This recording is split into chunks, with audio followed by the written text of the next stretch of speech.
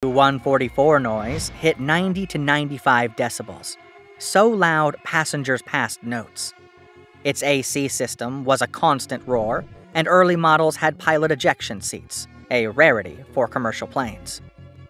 Disaster struck early.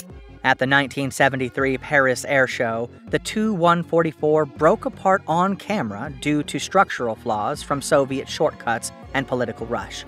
Cracks spread rapidly without arrest features, as seen in 1971 TSAGI tests.